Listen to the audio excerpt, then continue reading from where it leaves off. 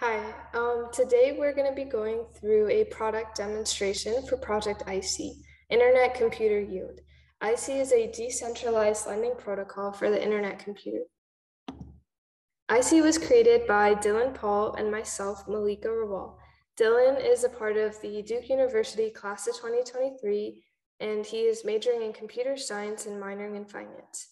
I am part of the class of 2024, and I'm majoring in economics and computer science while minoring in finance and doing the markets and management certification. So this demonstration will cover 1, a summary of Project ICy, 2, how to start up ICy on the internet computer, 3, a backend code explanation, 4, a Canded-UI interface demonstration, and finally, 5th, a front-end display. So introducing ICy. ICy is a decentralized lending protocol for the internet computer. It was inspired by Aave, which is pretty much the same thing, but on Ethereum. So ICy is intended for users to lend, borrow, and earn interest on crypto assets without any intermediary involvement. This is what makes it so unique. Because a normal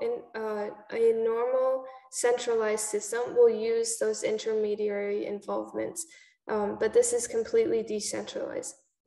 And in ICy, we used 6 canisters: a product canister, reserve, treasury, user A, user B, and a user assets canister. The user assets canister was used predominantly for the front end. So what exactly is a canister? A canister is a program that can communicate with other canisters, as well as it includes a state and behavior. So just like how nodes communicate on the internet computer, so do canisters. And currently ICy can be deployed locally, and that's how we did it this summer, but our hope is to deploy it globally in the future. User A and user B can also interact. So any user can create an account through the product canister, and they can go ahead and have their ICP tokens and cycle amounts kept track in a database. That also enables their functionality with the rest of the product canister. So users will receive receipts for transactions in terms of A tokens and A cycles that will earn interest. And once they earn interest, the user will need to go ahead and repay that loan plus the interest to the lender. So now we'll go through deploying ICy on the internet computer. This is what we had to do throughout this summer because we deployed it locally. So just pulling this up real quick. I did it a couple times before to test out the demonstration, so it's a little messy, but we'll go through the steps.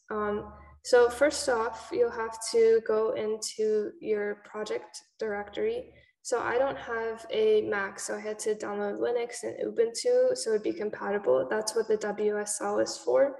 You may not need that. And then I went into my directory, into ICy main, which is the name of the project. I started DFX in the background, so DFX start, clean background. And then after all of this, I deployed my DFX. This typically takes a couple minutes because it creates each canister individually. So these canisters are given by their canister IDs, and we use these canister IDs a lot because we use Canded-UI, which is an interface created by the Dfinity Foundation. And to use that interface, you have to basically plug and chug these canister IDs into the website's URL, and then you can see all the functions in pretty much a front end to make sure that it's working. So over here, you can see each canister ID, and we can test these out through Canded-UI. And Dylan will now go into the backend code and demonstrate through Canded-UI.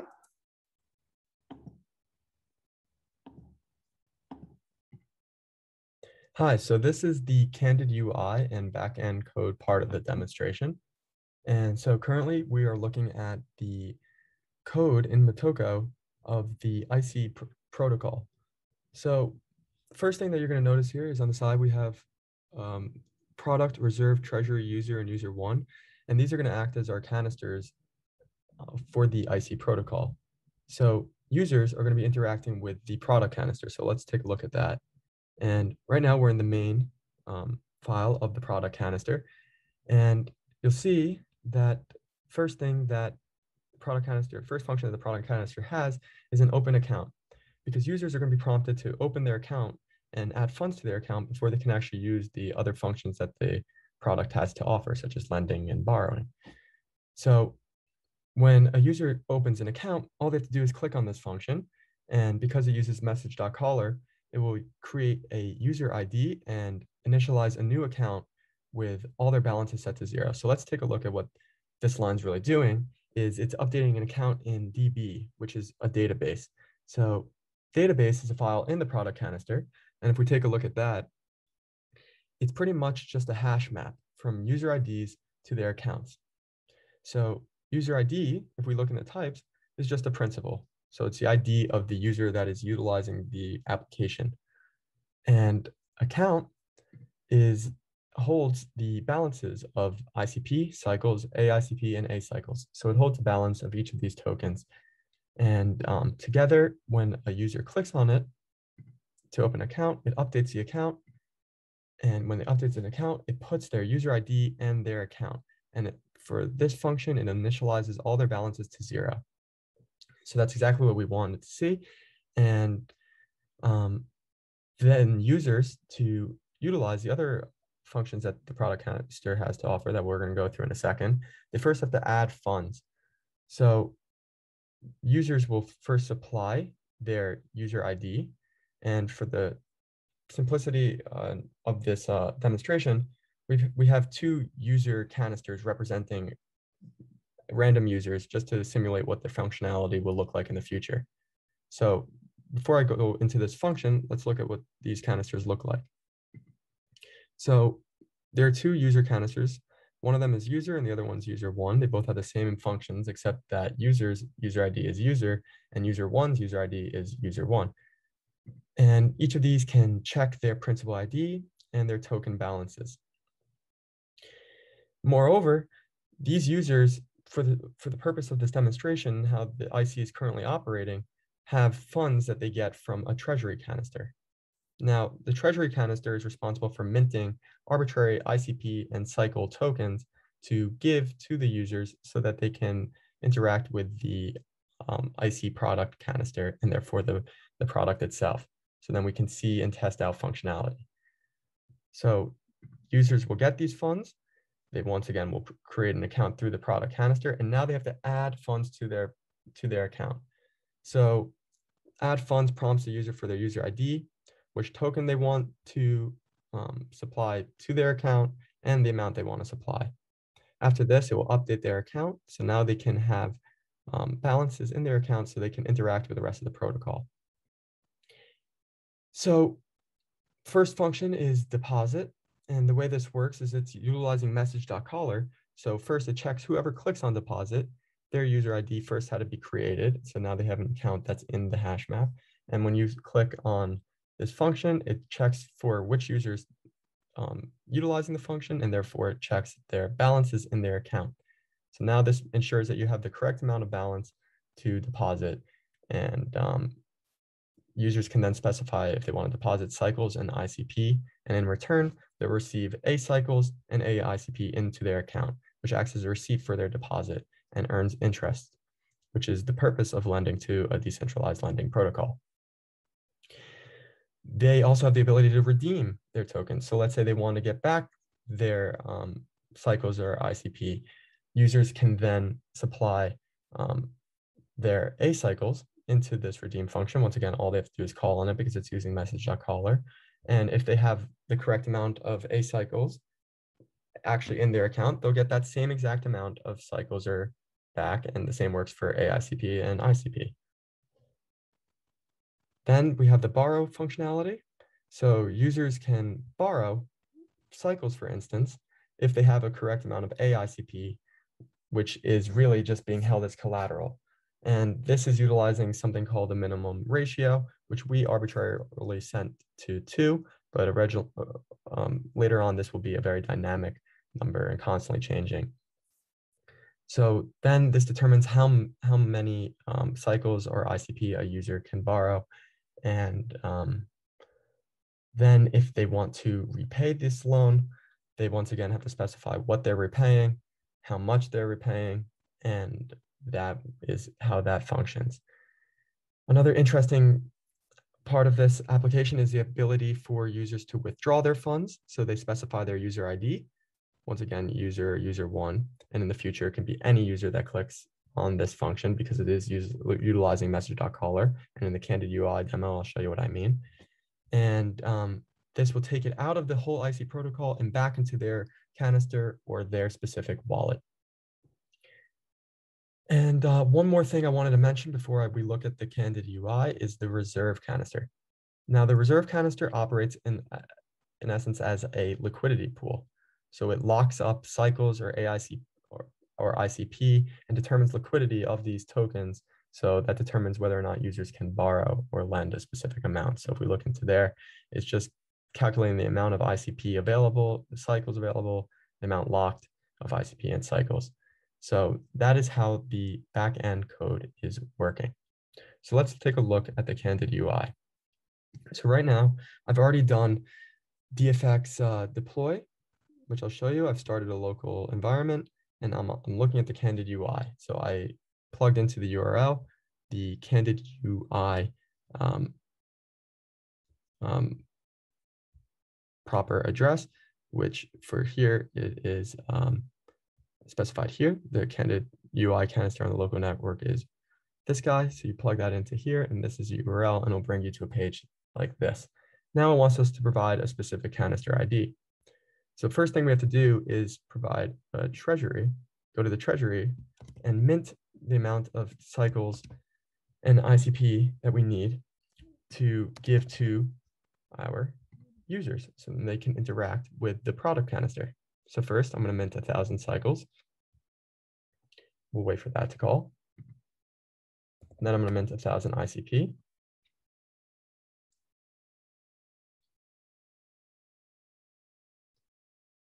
And for the purpose of this, I'm just going to transfer 1,000 of those cycles to the user canister, and I'm also going to transfer 1,000 ICP to the same user canister. And then after this is done, our user should be supplied with these amount of tokens. So then we're going to take a look at the product canister. And this is where all the functionality really is. So we got to specify our canister ID. So now we're looking at our product canister. And the first thing we have to do, once again, is open an account. Now, what's tricky here is since this is working with message.caller and I'm the one calling on it, my user ID, my default wallet ID is the one that has opened the account. So when I add funds to it, I'm going to use user as a canister, and I'm going to add cycles. I'm going to add 1,000. And this is going to deduct from the user and really go to my specific account. In the future, this can work for whoever calls on it and then interact with their wallet or canister personally. But for now, this is going into my specific account. And I'm going to also send the ICP to my account from the user. So let's give that a second. So now if I want to check my balances, let's say I want to see how many cycles I have. We'll give that a second. And I have 1,000. And if I want to check how many ICP I have, give that a second. And I have 1,000. So great. So now I'm ready to start interacting with the protocol. So the first thing I would want to do, let's say, is deposit. And let's say I want to deposit, I don't know, 500 cycles.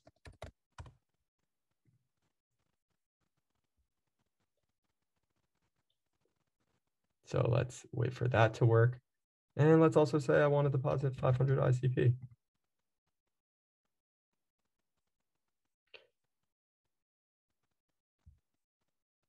Let's wait for that to work. So let's check how many A cycles I have now. I should have 500 A cycles.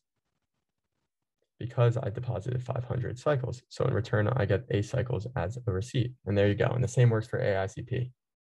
So now these A cycles and AICP are earning interest, which is the purpose of providing to the liquidity pool itself and why investors will want to do this in the future. But now let's say if I wanted to borrow, and in particular, I want to borrow cycles. I want to borrow more cycles for whatever reason. I can only borrow right now up to 250 because I know the minimum ratio is 2. And this is because I have 500 ICP in there. So I can use my 500 AICP as collateral for this borrowing. So let's wait for that to work.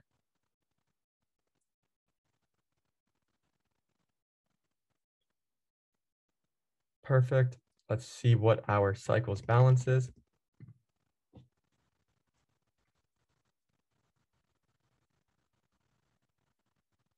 Give that a second. Each time I'm calling on this, it's going into the database and checking my information. So exactly, we should see 750 because I deposited 500 for my account when I originally had 1,000. Because that's the amount of funds I added. I deposited 500, so 500 is now A cycles. And then I borrowed 250 more cycles, and now I have 750. If I want to check how many ICP I have, then that could be done in the same manner. But right now, my AICP is locked up because I am borrowing these cycles. Now, if I want to redeem my AICP for whatever reason to get my ICP back, I can do that. And same goes for my A cycles and cycles. But for now, let's repay our loan. We borrowed 250 cycles. So let's repay our cycles.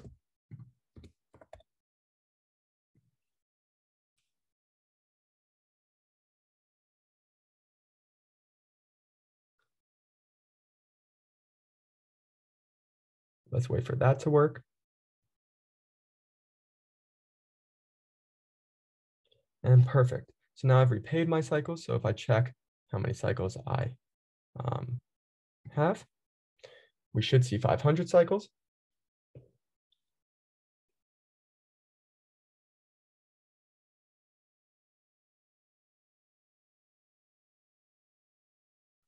Give that a second to work. Sometimes with this Canded-UI, it can get a little slow. So I'm perfect. Now let's check how many AICP I have.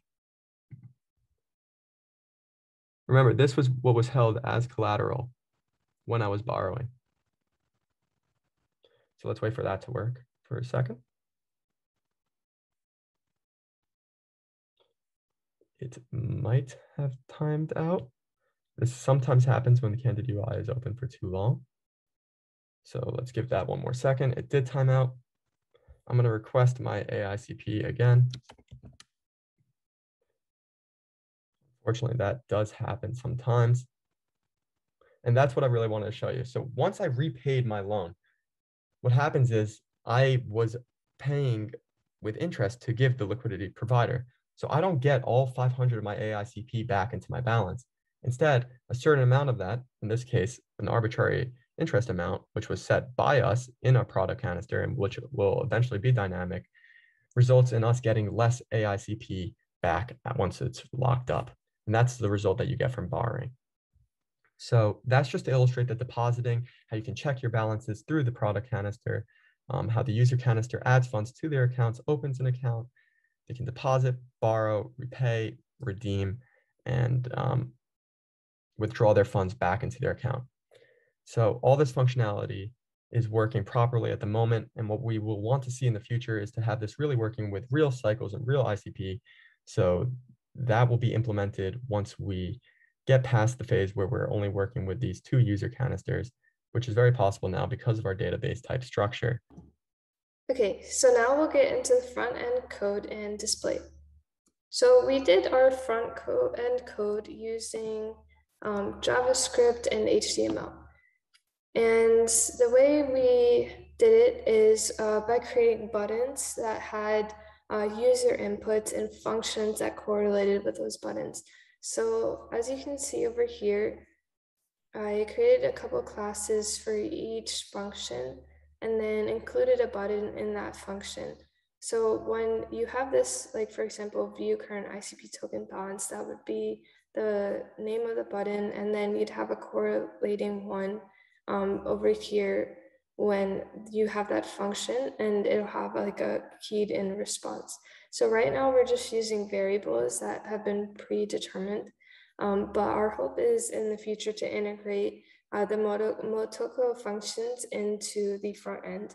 That is a little bit complicated because of its novelty. So we had to go ahead and determine an alternative solution for right now. And then you can see like the styles of the developers page and the about page. And then in the script for JavaScript, you can see that I mainly only use JavaScript for the tabs because you needed to have a tab route to other tabs when clicked. So this was a little bit complicated. And then the styles for the margin, the color, background, etc. But I also included a couple styling elements over here. For example, like the background color of the page, images, and things like that. So let's take a look at what it looks like online.